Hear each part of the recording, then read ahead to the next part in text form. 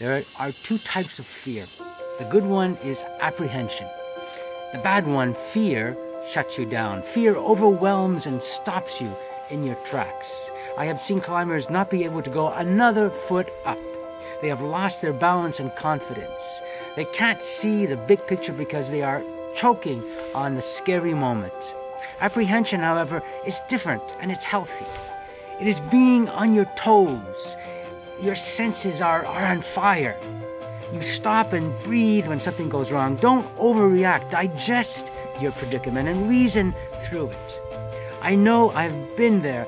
Breathe, concentrate, and listen to your gut. Apprehension is good. She is your friend.